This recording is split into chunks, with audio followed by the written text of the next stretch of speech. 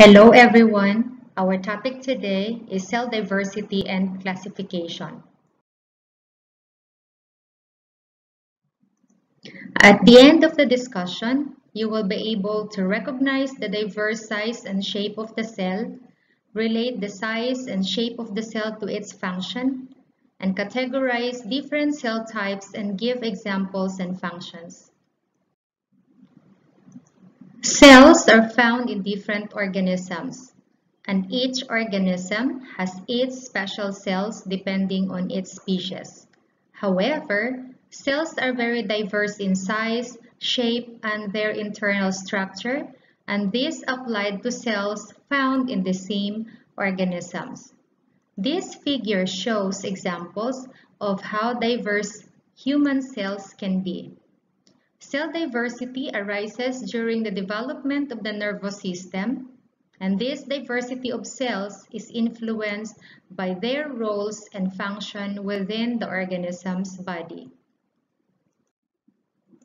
Cells have different shapes due to appropriate function. Fibroblasts are large, flat, elongated, or spindle-shaped cells possessing processes extending out from the ends of the cell body. Red blood cells are biconcave to increase surface area for oxygen transport, and epithelial cells are cuboidal for lining and secretion. Myocytes, muscle fibers or muscle cells, are long tubular cells and have the responsibility of facilitating movement of an organism. Fat cells form storage of nutrients.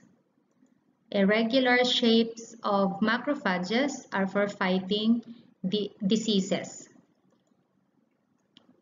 Nerve cells gather information and control body functions.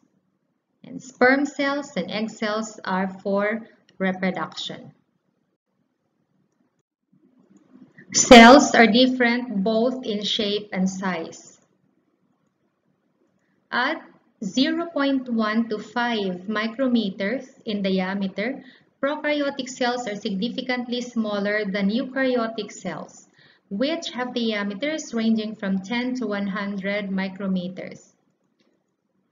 The small size of prokaryotes allows ions and organic molecules that enter them to quickly spread to other parts of the cell.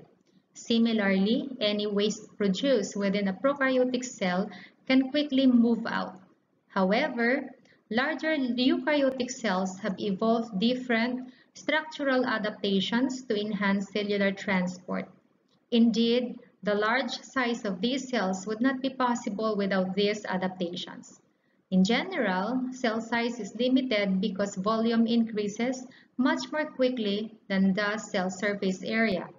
As a cell becomes larger, it becomes more and more difficult for the cell to acquire sufficient materials to support the processes inside the cell because the relative size of the surface area across which materials must be transported declines.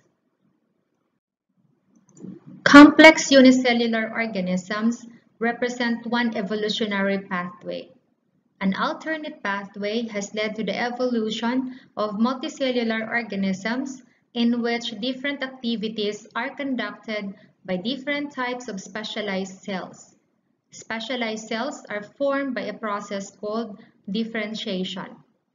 A fertilized human egg, for example, will progress through a course of embryonic development that leads to the formation of approximately 250 distinct types of differentiated cells. Some cells become part of a particular digestive gland, others part of a large skeletal muscle, others part of a bone, and so forth. The pathway of differentiation followed by each embryonic cell depends primarily on the signals it receives from the surrounding environment. These signals in turn depend on the position of the cell within the embryo. As a result of differentiation, different types of cells acquire a distinctive appearance and contain unique materials. Despite their many differences, the various cells of the multicellular plant or animal are composed of similar organelles. Now, I will run down examples of the diverse cells I was talking about. We have examples of differentiated animal cells. First, we have the skin cells.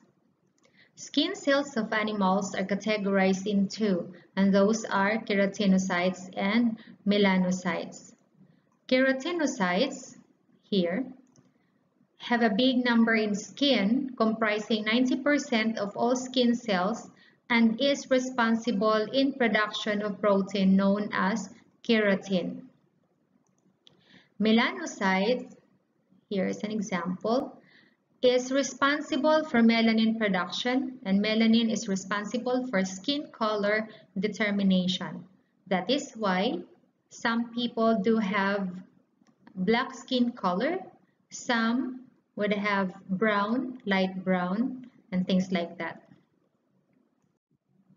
We also have muscle cells. Myocytes, muscle fibers, or muscle cells are long tubular cells and have the responsibility of facilitating movement of an organism.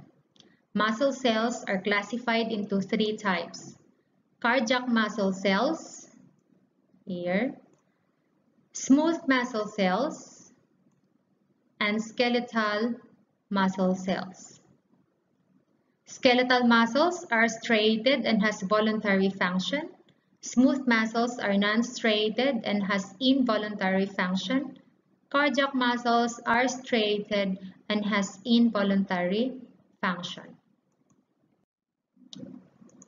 Blood cells are classified into three categories: the white blood cells, which are the army of the body fighting against infections and diseases; the red blood cells, to transport oxygen and carbon dioxide; and the blood platelets, responsible for blood clotting mechanism. We also have the nerve cells, which are also known as the neurons, and they are known as the basic and main cells in the nervous system. We also have the fat cells. These are also called adipocytes or lipocytes. They are responsible in storing fats and lipids, which provides energy to the animal's body. We also have the bone cells, comprising four types of cells: the osteoblasts, osteoclasts, osteocytes, and osteoprogenitor or osteogenic cells. These are inner cheek cells. These cheek cells are epithelial cells that line the interior surface of our mouths. Now, we also have the examples of plant cells. The onion cell or the onion epidermis are frequently used by biologists to study because they are readily available and their cells provide a clear view of all the basic characteristics of plant cell structure, such as the nucleus, like this one here. And also, of course, it is also showing the cell wall in here. Another example of plant cells are the potato cells. Potatoes are modified underground stems used for carbohydrate storage. Starch is stored in organelles called amyloplast, which is visible under microscope after staining the potato with iodine, just like what is being shown in this figure. We also have the Elodea leaf cell. Elodea is a genus of submerged aquatic plants used in aquariums or aquaria. It is usually used to observe cell structure and cytoplasmic streaming because it has thin, straight leaves. We also have here examples of unicellular cells. Best examples of this are actually the protists and the bacterial cells. So classified as prokaryotes, bacterial cells can either be gram-positive or gram-negative bacteria. And that's all for today. Our next topic will be ultrastructure of the cell. I hope you watch out for our next lecture video. Thank you for watching.